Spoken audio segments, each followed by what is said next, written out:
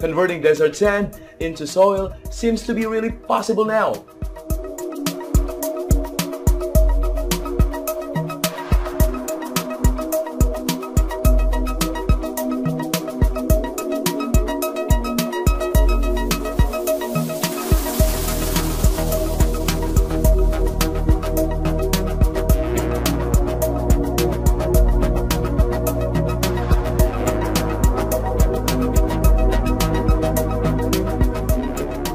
Hi, good day to everyone. Richard Aguilar here and welcome back to my channel. And today I want to talk about how China converts some of its desert region into something kind of like an oasis. And this is just an addition to my existing video before, but this focuses more on how China converts its desert sand into productive soil. But before anything else, if you are new here, don't forget to subscribe and push the notification bell for you to receive new upcoming videos from my channel. And without further ado, let's just jump right into the topic. Transforming desert into productive land is already taking place in North China's Inner Mongolia. And many food plants like corn, tomatoes, sorghum, or even sunflowers are already growing there. And this event causes the transformation of 200 hectares of desert into kind of like an oasis in just 6 months.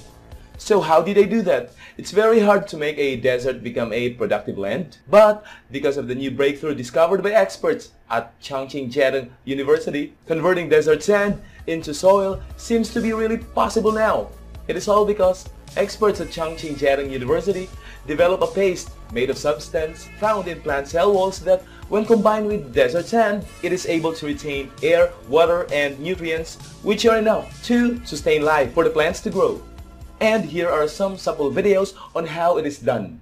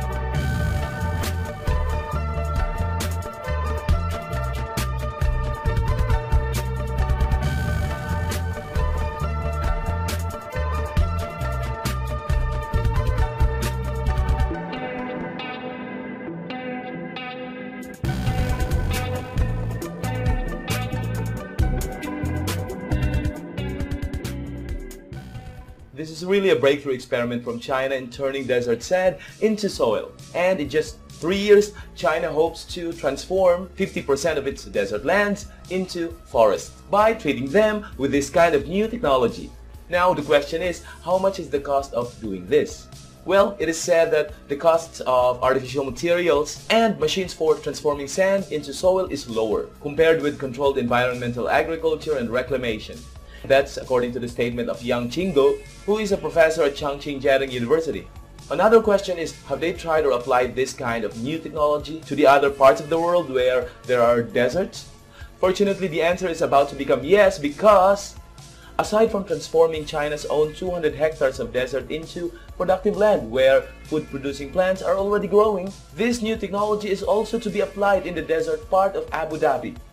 According to the article at thenational.ae, which was posted earlier this year, researchers from Chongqing Jiatong University will be given 10 square kilometers of Abu Dhabi to cultivate desert grasses, vegetables, and shrubbery in the Spartan interior of the emirate, where 85% of the land is classified by the government as naturally degraded. Abu Dhabi is an opportunity to see if this new technology can be applied in one of the most extreme climates on Earth. According to the article, Dr. Tani Al-Ziodi, who is the Abu Dhabi's Minister of Climate Change and Environment, said, "We are looking forward to implementing it here in the United Arab Emirates." And he added saying, "We are going to give full support to ensure the success of this project." So, what do you think of this kind of China's breakthrough? For me, it's really amazing. And I want to add here, I hope they will also transform the Sahara Desert into a productive land. Imagine, that's the biggest desert in the world. Anyway, thanks to China's effort, they show us that converting desert sand into a productive soil is really possible. Okay, that's all for now. Once again, this is Richard Aguilar. If you are new here, don't forget to subscribe and push the notification bell for you to receive new upcoming videos from my channel.